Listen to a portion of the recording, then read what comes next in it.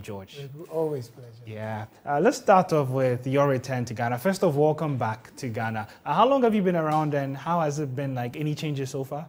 I've just been on just over a week.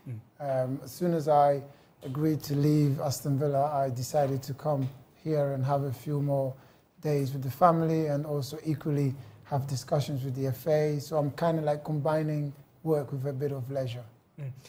Let's talk about the big one, your decision to leave Aston Villa's under-23 side. At what point did you make this decision?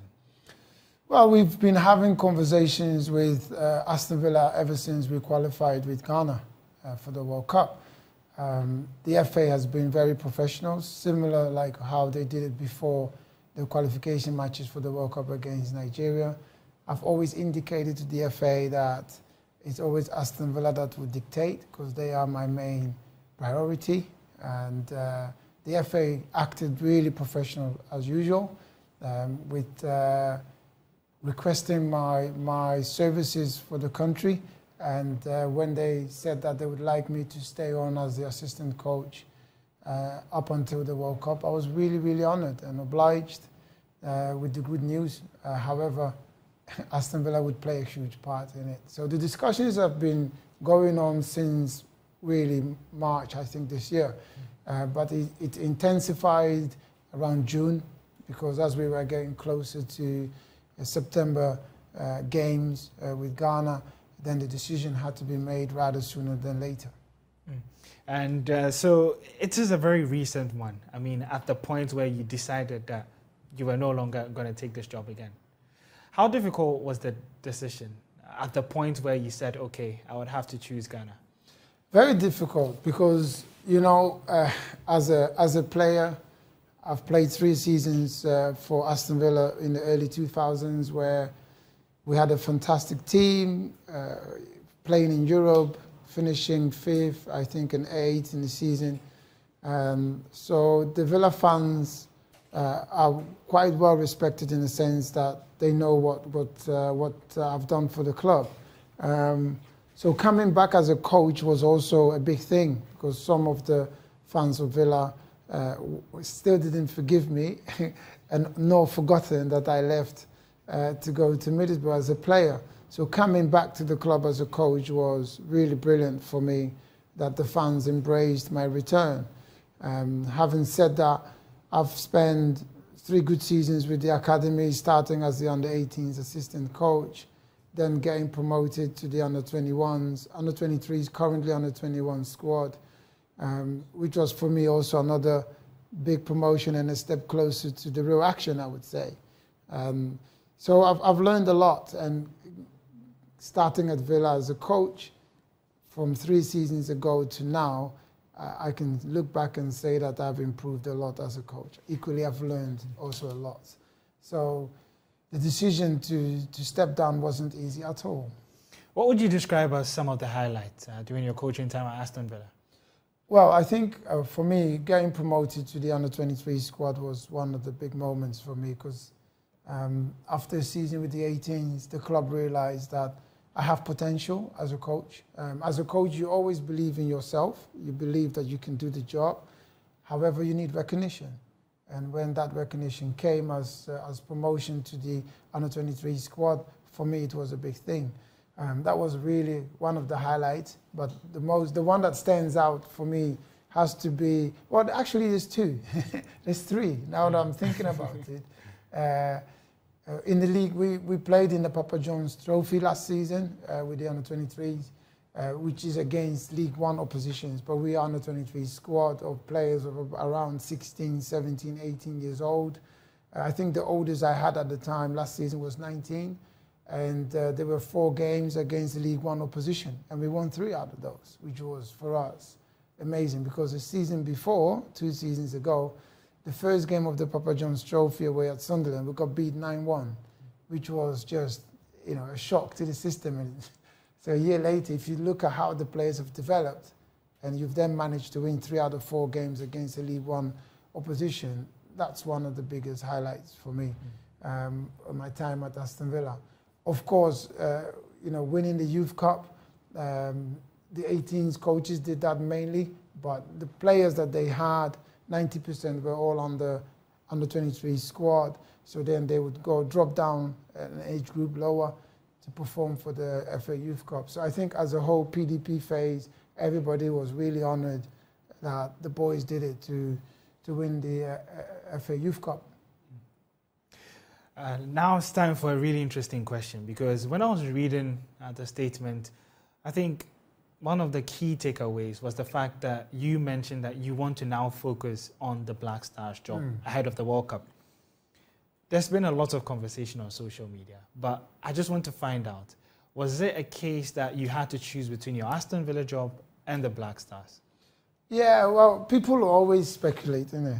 Everybody would like to have their say, and I have no issues with that, if I'm honest. I think sports is amazing. It brings people together, and everybody should and have a voice. So there's nothing wrong with that.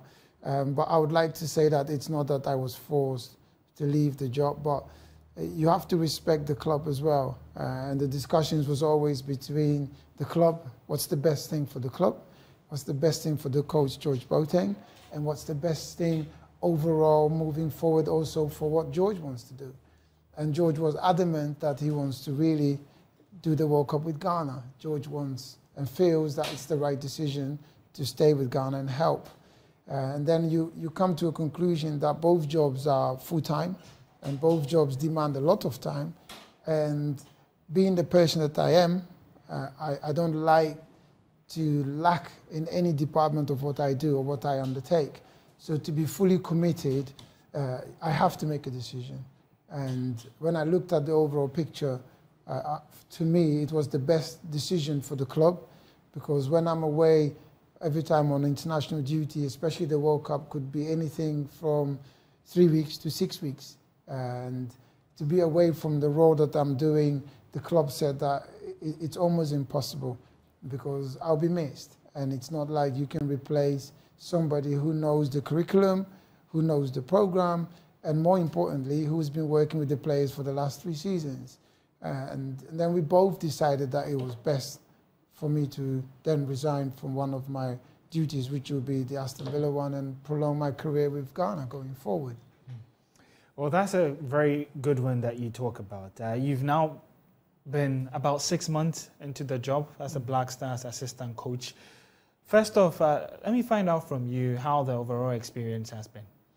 A challenging one, definitely, but one that I really embraced. I think you learn on the job, even though you have a bit of experience in terms of coaching-wise, you still find that there are situations and certain things, aspect of the coaching role that still comes as a surprise. So you have to adapt and you have to react and act quickly and try to be always a step ahead of what you think might happen. But I've enjoyed it. And I think for me, the pleasure so far has been, without a doubt, we were not the favourites to beat Nigeria, to qualify. But if you look at the whole, the way we as a technical staff, as the FA, and also as the group of players we had at the time, if you look at how everybody contributed, for me, that's where the pleasure is.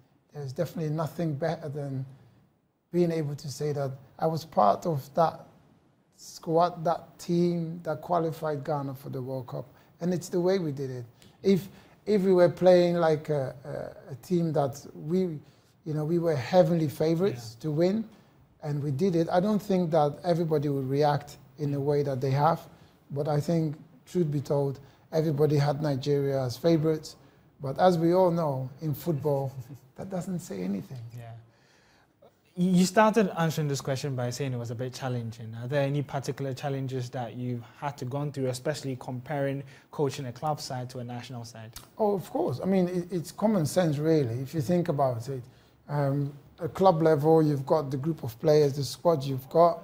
You are constantly working with them on a daily basis to instill a program, to instill a formation, a system, and a style of play. It's very, it's a lot easier because you can drill them on a daily basis. But with international level, you only get the players for a certain amount of days. And it's very, very challenging to get a group of players in that short of space to play the style and to understand the philosophy and to also know what their roles and responsibilities are. Very, very difficult. And that is challenging. And also, because you haven't got a fully 26, 20, 25, 23 squad men that every week you are picking from, it makes it even more challenging because the pool of players that we have is huge. And every day you hear, oh, this one is now doing really well. You should have a look at him. Okay, I will. This one is doing great. Then all of a sudden, the ones that you are relying on pick up an injury or have COVID or personal issues. So all these are quite challenging, but one that I think will make me personally a better coach eventually, because you learn on the job, you've got the experience, but can you also perform under pressure and adapt as quickly as you can? If you want to work at World Cup stage, World Cup level, these are the requirements. Well, speaking of your experiences so far, you're part of the team that went to Japan for the 2022 Korean Cup. A bit of mixed feelings there, losing 4-0 to Japan and then showing resilience against Chile despite being 2 men down, still managing to pull a draw in normal time and then finish as 3rd place after winning on penalties. What would you say were some of the key learnings from the Korean Cup? Well, I have to say that we talked about challenges, right, earlier. And before we went to Japan, we had lots of challenges as coaching staff, but also as a team and as management. And the FA had challenging situations. We did not encounter COVID issues, which can happen any day. So we also had personal issues from players in terms of family issues, and we also had players who were close to signing for a new team, which also had to travel away from Japan. So it wasn't easy. And then putting a squad together to be able to travel to Japan to play those games was quite difficult. But once we got there, I thought it was really good. And these kind of friendly games, of course, nobody wants to lose any game. But we as a staff saw the games more as very usable to see who is capable to perform for us in September and the World Cup and beyond that. So every game we play, whether it's a friendly, whether it's a tournament or whether it's an AFCON game, the players know, they are well aware that they are basically showing their abilities. And every game will prove that, oh, okay, he's succeeded, so he's good enough for us to take him to go forward. A good example would be Alidou Seydou. Yeah. I think prior to the Japan trip, nobody in Ghana would have said to us or would have said to himself or herself that Alidou Seydou is well capable enough to play at World Cup level or at AFCON level. And when we watched the game back, we were very impressed. Yes, he picked up a red card, but even that is also part of education. It's a learning process for the player and for everybody else, because we talked about still having the composure and the calmness, even though you are under stress. When we get to the World Cup, we would need everybody to stay on the pitch and not pick up unnecessary yellow cards, unnecessary red cards, because it will end up costing you games. But his performance as a player was outstanding. So we've gained something in just one game, where we've gained a very, very good player.